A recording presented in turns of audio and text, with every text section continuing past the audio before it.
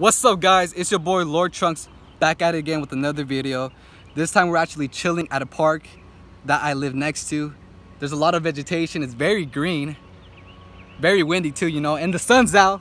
So we're getting some of that, you know, vitamin D in our skin, you know what I'm saying? This video is addressing to all you guys in the DMs asking me, hey Lord Trunks, how do I get a six-pack fast for summertime? And let me tell you this, there is no easy way of getting a six-pack. There's efficient ways of getting a six-pack, but there's no easy way out. You still gotta put the work in, but I'm gonna give you some tips and tricks on how to get that six-pack efficiently.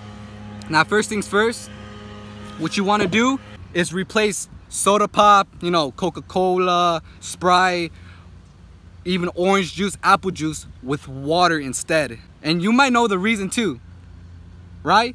Water doesn't contain sugar, but soda pop and orange juice and apple juice contain sugar.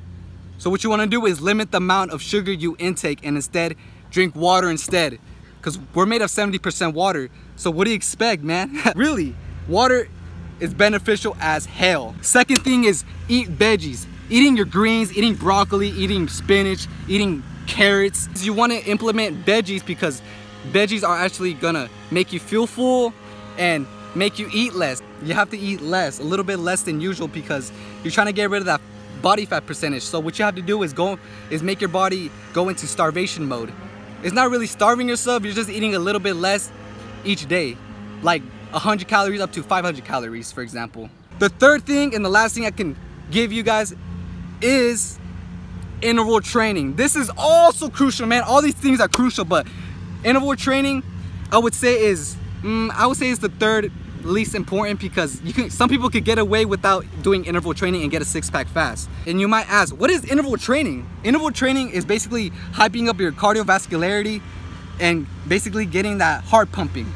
So an example of interval training is, say, like, do 5-second sprints, then rest for 30 seconds and go back at it 5-second sprints again, and do that for 5 sets, and you're good.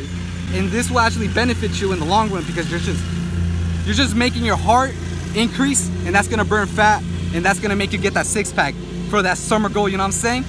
I hope you guys like this video. Hit the like button, put the comment below, and I'll see you guys next time. Yay!